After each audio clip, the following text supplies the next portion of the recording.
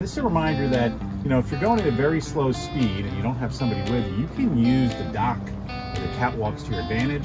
I'm just nosing up to this portside catwalk, and it's got good fenders on it, or bumpers on the dock, so I'm okay. And my boat just ricocheted off a little bit, so I just went wheel to my left and reverse, wheel to my center and forward, and you can see the boat kind of bouncing a little bit back and forth in the slip.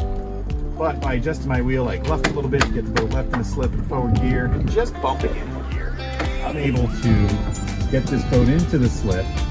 You know, this isn't like the game Operation where I'm absolutely not allowed to touch the sides. I will touch the sides, and I will use that rebound or the sides of my slip to my advantage to stop and or bump my boat around.